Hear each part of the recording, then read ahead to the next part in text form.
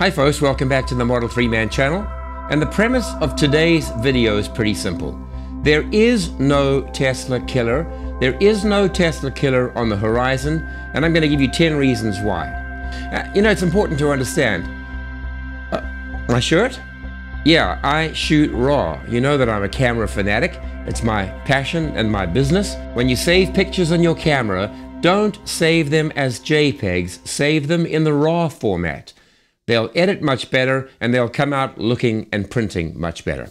Folks, just before we get going, I'm just going to announce a giveaway on our channel. The accessory in my Model 3 that I derive most benefit, especially on long trips, is this set of headrests. Now, this has obviously got a red dragon embroidered on it. Typically, these headrests are unembroidered. So Derek from EV Premium Customs has been kind enough to donate a pair of headrests that I can raffle on my channel, or let's say have a drawing on my channel for.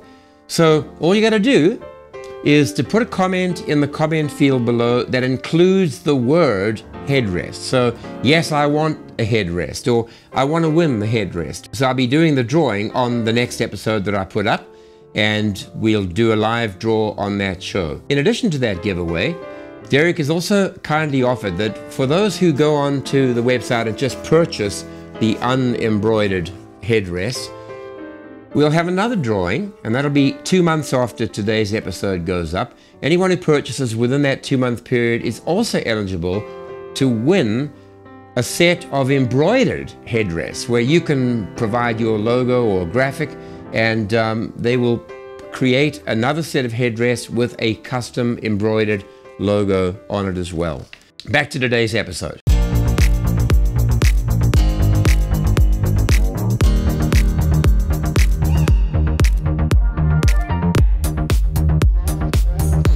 So my premise is this. There is no car on the horizon, or even here, that is about to topple Tesla from its gold medal position. Now, many cars are promising to do that. Many companies are promising to do that. The press, of course, usually the press that is subsidized by petrodollars, is always bringing out the next Tesla killer. But my proposition is this. There is no Tesla killer, and there will not be. And in this episode here, I'm going to give you 10 reasons why I believe Tesla will remain dominant for many, many years to come. Any one of these 10 reasons on their own is not going to ward off all of the opposition, all the competition. And it's quite likely if Tesla only had one of these advantages, they wouldn't be around for that long.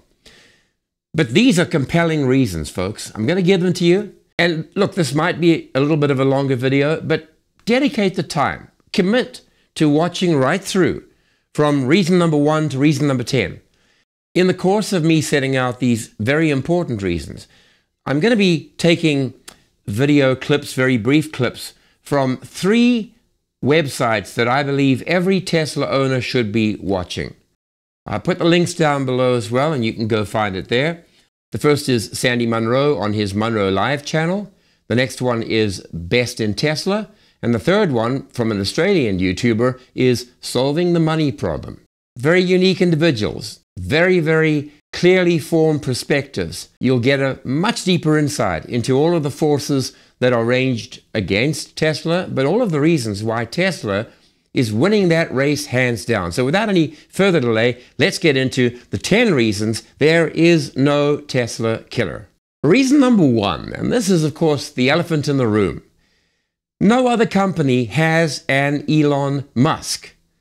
Now that's self-evident because he can't split himself up. But nobody else has a person at the helm with the characteristics and the personality and the drive and the imagination of an Elon Musk. What is it about Elon that is so unique and that the company so depends upon? It's his drive, it's his stubborn refusal to ever give up on anything that he attempts. Maverick independence. He will say the things that are absolutely sometimes crazy.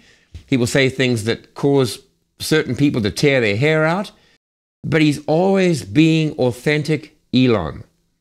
And every one of us who owns a Tesla and who loves what Elon has done, we are so proud of this individual who doesn't bow to anyone, who calls balls and strikes. He says what he thinks.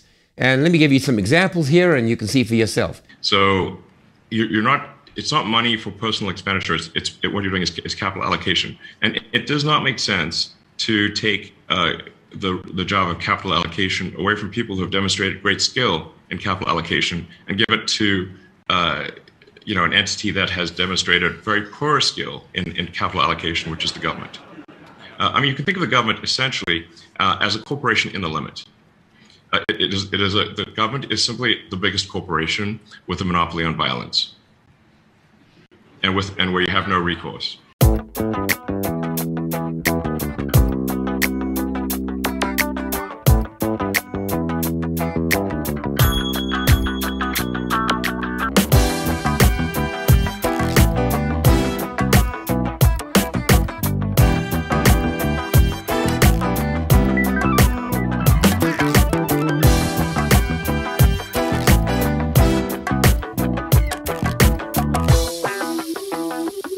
Aside from his outspokenness and the fact that he will always speak his mind, is his absolute sheer genius. He has a mind that thinks outside of a box. He has a mind that is dedicated to thinking about things in terms of first principles. He comes up with ideas that others would say it cannot be done. And Elon says, I refuse to accept that it cannot be done. And then he finds a way to do it. It's self-evident, but none of the other companies have anything like an Elon. I like to put it like this. I think this is an original quote from me. I haven't heard anyone else say it. Elon is an inventor who is also the CEO of a company. All of the other CEOs are CEOs who try hard to be inventors. So Elon, an inventor who's also CEO. The others, CEOs who also aim to try and be inventors. And we can clearly see which one works best. Number two, other companies are not going to knock Tesla from its perch because they are internally conflicted. Let me say quickly what I mean by that. Tesla is a pure EV company. Most of the other companies, the vast majority, are ICE car companies, combustion engine companies, aiming at becoming electric vehicle companies. But in that journey, there is so much internal conflict, they simply cannot succeed. Here's why. Most companies like General Motors or Ford have a network of dealers. What do dealers like to do? One, mark up the car. Two, they want to get money from you through maintenance contracts, service contracts, all kind of warranties, and that's their job to stay in business. So if Ford came out tomorrow and said, within 2 years, we're wiping out our combustion engine vehicles and we're only selling electric cars. Can you even begin to imagine the pushback from the dealer network? Can you begin to understand how impossible it would be for Ford or General Motors to come out with a pronouncement like that? And here's the problem. The better the electric vehicles that those companies make, the worse their combustion engine offerings look by comparison. People are going to start buying electric vehicles from those companies, and they're not going to be buying ICE cars. How are the dealers going to handle that? Not well. Let me just say that there will be such internal conflict. There is a way around it. General Motors could come out and say, we are launching a new brand. It's going to be an independent line of cars. They will all be electric, and we're going to sell them off the web like Tesla does. You can configure it, you can buy it off the web, it won't go through a dealer, excepting you'll pick up from a dealer. So have they done that? Nope. Are they about to do that? Nope. You see, here's the problem. Once again, internal conflict. Their network of resellers will be completely up in arms at a plan like that because they can see it's just doing an end run around the dealership, and GM is taking its sales into its own hands. One final note here. Think about this. If you're making a great electric car and you are General Motors, how are you going to advertise that? No need for gas, minimal maintenance, much better performance. So what are you saying if you advertise the electric car in that fashion? You're saying that the ICE vehicles are crap. They don't have great performance. They have a lot of maintenance. They need gasoline. So everything you say good about your EV line, you are speaking bad or speaking ill about your ICE vehicle line. For most of those companies, there's no way around that conflict other than to just push out the dates of their adoption of EV into the far distant future and hope something else comes up. This is the LA Auto Show with an EV theme. There wasn't a single EV in there. GM promised 20 new EVs by 2023, and they brought 0 of that to the LA Auto Show. Now this is electric. Basically that there was nobody there. Nobody there. You can see a couple of GM guys walking around looking at their own prized vehicles, but nobody came into that area, not while we were there. So you can find Waldo or anybody else, good luck to you. GM marketing, I guess, didn't get the news. There were 3 engine cutaways and lots of ICE vehicles, but no EVs, no battery technology, no Mary, no President Biden, no people at any of the booths or the cars. Then we've got the president's pick, and yet GM is down 33%, the worst since 2009. All these other guys are also having problems, but nobody has problems like GM and to some degree Ford. What about Tesla? Up 73%. We got this from Jim Hall, and I think that it kind of sets things up. This is his, not mine.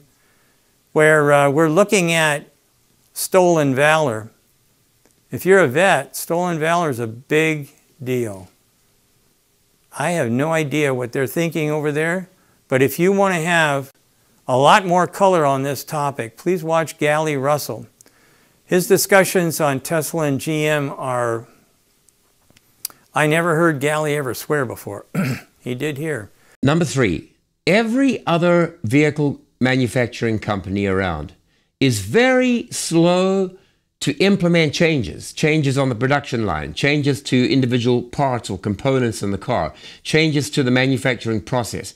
They work in terms of annual models. So there is a 2021 model and then a 2020 Bolt or whatever the car is. And typically, changes are made in the background and not actually implemented until the next year's model. Compare that with Tesla's approach. There are many reports of the speed and the frequency with which Tesla implement changes big and small, changes in materials, changes in parts, changes in production line assembly techniques. There was one estimate that there are as many as 24 small changes per week that happen on the Tesla production lines. Think of that for a moment. Tesla is constantly reiterating. Why? Well, to improve the car. As better materials, better parts, better techniques are thought up in Tesla, they're implemented right away.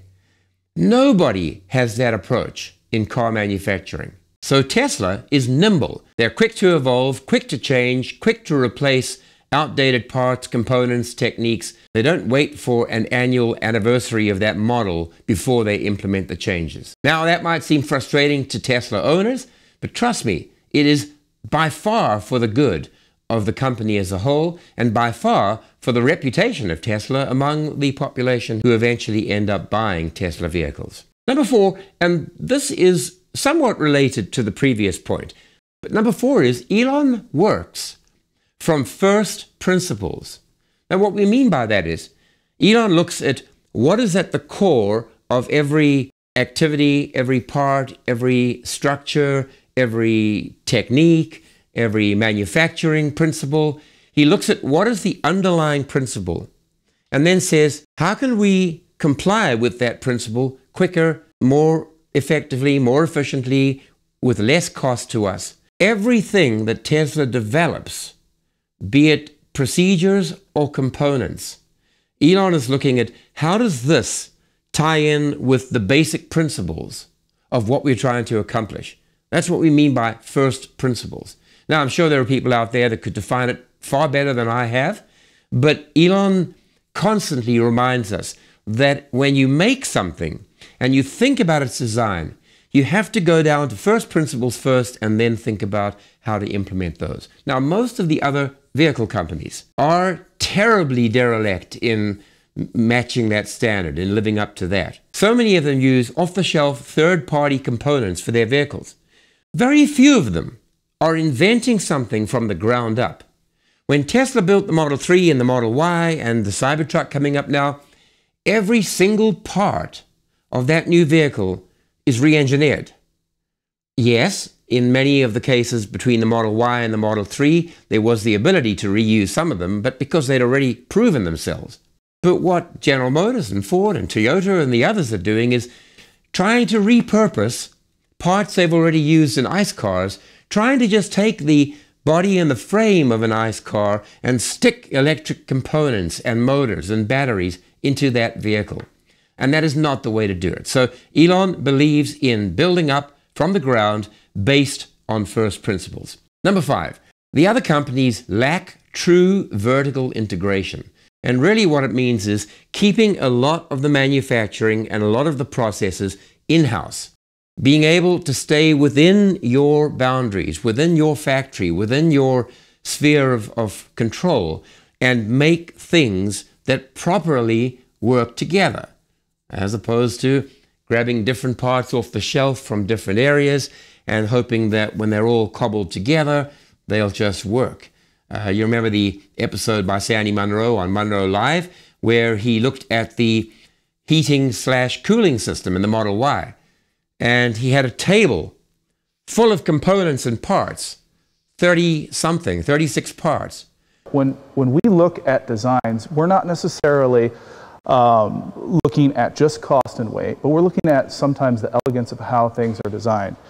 Seeing these two pumps directly mounted to a manifold on the Tesla, seeing those 4 pumps mounted separately with their own brackets, sometimes 2 brackets, that causes us to think, what were those decisions that went into designing this? And Ben and Sandy, you can hit on the amount of hoses that we had on the Mach-E versus the amount of hoses that we had on the Tesla. So we have a look at this, and we have a look at that, and we just start, we decided we'd put down a little bit of the size and weight associated with this design versus what we have here at Tesla. So if we look at the Mach-E, the number of pipes and whatnot, if you stretch them all out into one, you'd have 18.42 meters. That's quite a ways. If you look at the Model Y, you're looking at 6.35 meters. If you look at the number of hoses here on the Mach-E, you're looking at 35 parts. Over there you got 10. Okay, so we go back to grams. This, obviously, we're not going to put that into grams. You can add 2 zeros if you want, but at the end of the day, look at the weight just in the fluid. Just in the fluid. Now, people have been talking about the batteries. Oh, we had a bigger battery, so we're going to get longer range. You aren't going to get range if you can't get rid of weight. So vertical integration means that a car company should manufacture as much as they can in-house, especially components that depend on each other.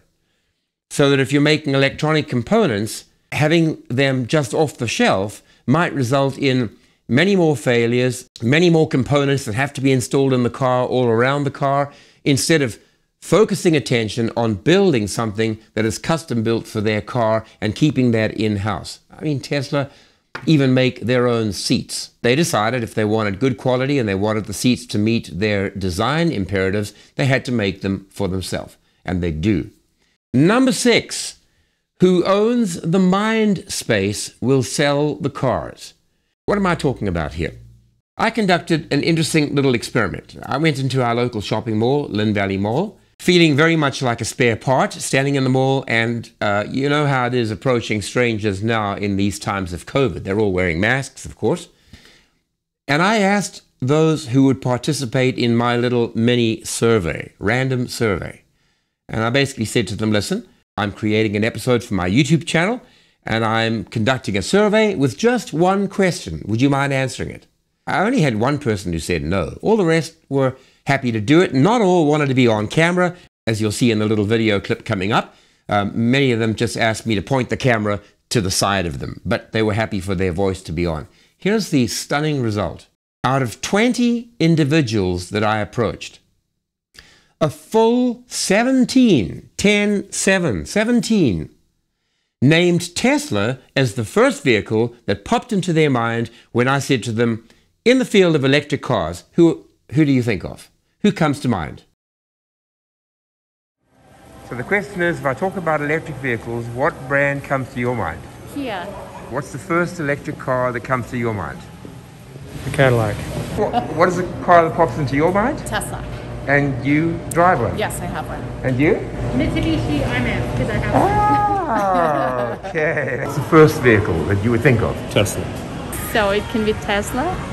Okay, so the question was, first car that comes to your mind, and you said Tesla. How about you? Tesla. Yeah. Tesla. Tesla, both of you? Yeah. Thank you. That's Tesla. Tesla. 17 out of 20. Take a moment to think about that. Tesla owns the mind space. When people think about going electric, they're already thinking about Tesla as a company, as a solution to their decision to go electric. Tesla does not pay for advertising. And yet, I'm seeing more and more Teslas in TV documentaries, TV series, movies. I'm seeing a Tesla pop up here and there. Why is that? Well, because Tesla has become the cool EV. It's the one that looks beautiful, performs unbelievably well. Everyone's talking about. Tesla owners are proselytizing like you cannot believe. Look at me. Own the mind space and you own the market. And Tesla have already achieved that with no paid advertising, just enthusiasts like myself. And that is why they're going to stay number one for a long, long time to come. So when we talk about mind space and we talk about how Tesla occupies it, many people are not even familiar with the range and variety of electric vehicles that are already out there. And they're not killing Tesla. Let me flash a few up on the screen here and you can just see what's available, especially in the US market.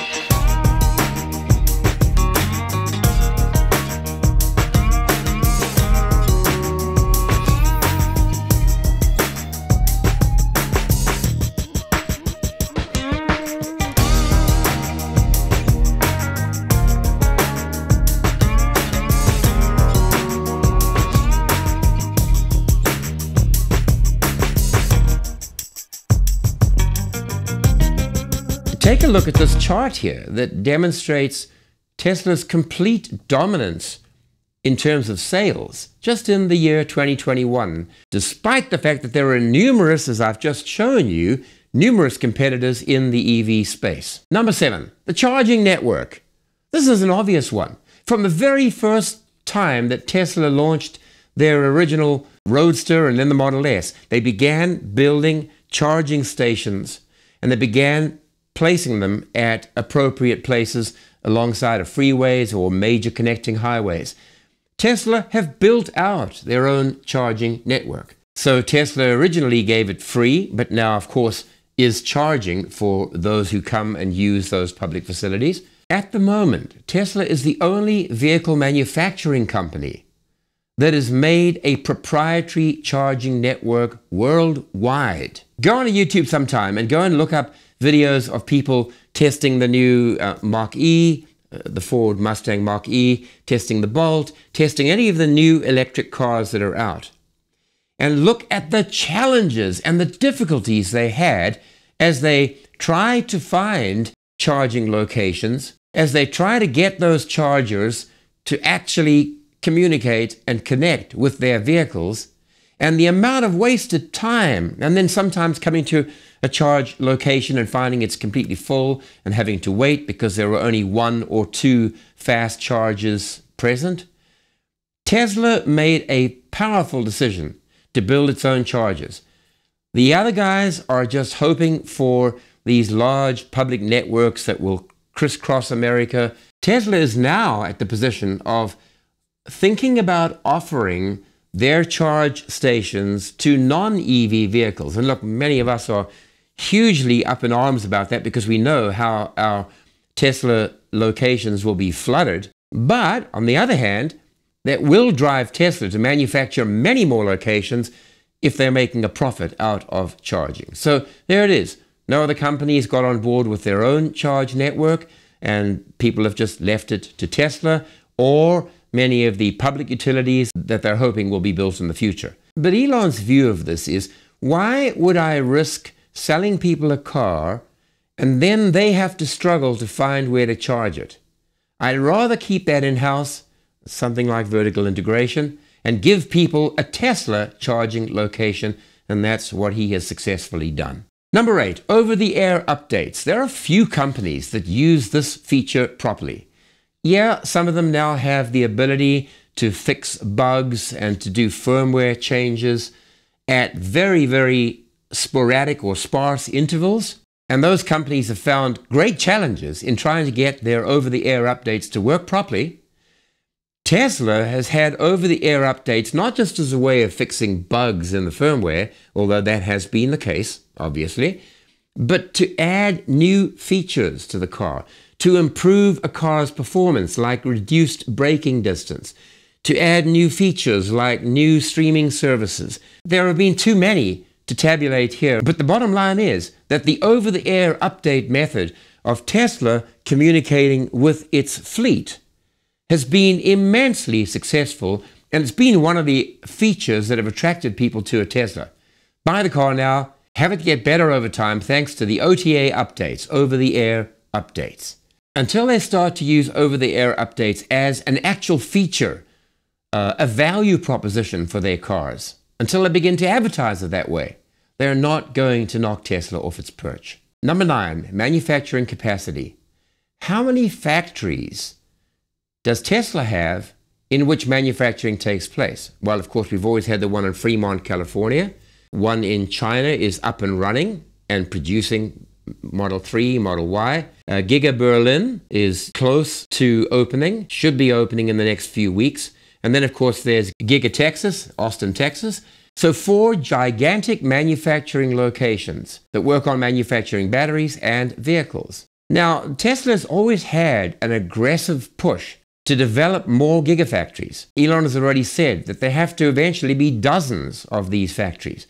Right now, there are plans, well, at least they're talking about India as another destination, other locations in Europe. And Elon understands very well that if you own manufacturing capacity, you'll have no problem selling them, as I'll talk about in the next point. And you'll have sufficient capacity to keep at that number 1 position. If you drop behind in manufacturing capabilities, then the big 3 automakers and all the other guys with very deep pockets will be in a great position to simply pass you by. And that brings us on to number 10. And number 10 is manufacturing efficiency. This insane speed that we're talking about that is tough working with. Because I think you also used an example of the airbags that Tesla makes. The chip that goes into that airbag could be different next week. Yes. Okay. Yes, absolutely. So to me, that there must be a really sophisticated software or something that controls all of this. How do they manage all of this supply that is going to change from week to week? Tesla is an awesome mix of the highest tech I've seen anywhere. I can talk about it. I've worked on the F-35, which is arguably the most advanced Joint Strike Fighter on planet Earth. I've seen more advanced stuff at Tesla and pencil on paper. The simplest, the most, the absolute most simple. Yeah. So you have this interesting mix when you're going that fast of like hand shoveling sandbags, for example, and crazy awesome self educating robotics, and and they work side by side, and it's this very cool low tech high tech symphony. I mentioned earlier, and I said I would come back to it, that the CEO of VW has actually invited Elon to address his executives, his managers of departments. Why? Well, with a view to talking about manufacturing efficiency.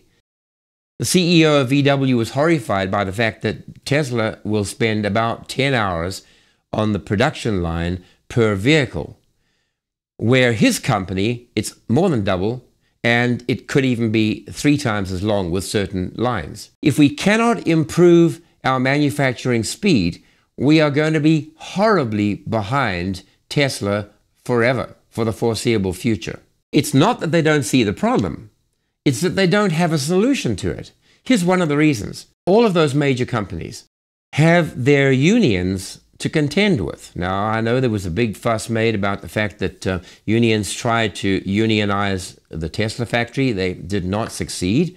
And that there's this rivalry going on where Joe Biden, the president of the US, is completely ignoring Tesla and pretending that the only players in the game are General Motors and Ford, and that they are driving EV development, and that he's so proud of those companies.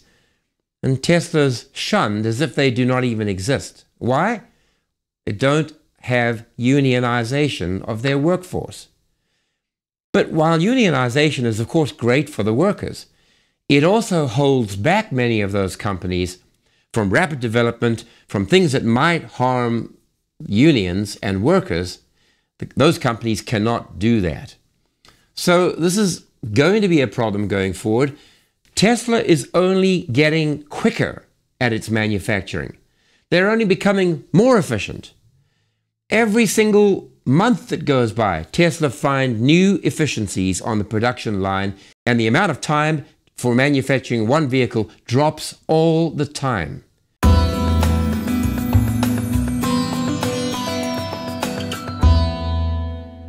Quote, "For a long time, the rest of the auto industry was basically calling Tesla and me fools and frauds," Musk said in an interview with the Financial Times. Quote, "They were saying electric cars wouldn't work. You can't achieve the range and performance, and even if you did, nobody would buy them." Just want to take a quick interlude here. This was 4IQ thinking at the time. It was obvious. The data was already available showing the predictable cost declines of lithium-ion batteries. It was also obvious to anyone with a functioning brain who actually sat down and took the time to think a little bit, even if it hurt, that given the fact that electric vehicles were a new technology being produced at a very low volume, as volumes increased, costs would come down, not only as a result of economies of scale, but as a result of maturing technology and new techniques for manufacturing these products with far fewer parts than an internal combustion engine vehicle. Again, if your brain works and you think, less stuff goes in, and it's not a mature technology, and the battery costs are predictably declining, these things are going to keep getting cheaper until some point in the future they're cheaper to purchase than an ICE vehicle, and then a few years after that they're much cheaper, and then a few years after that they're even cheaper than that. This is why it just blows my fucking mind that these morons in legacy auto didn't even take the time to think.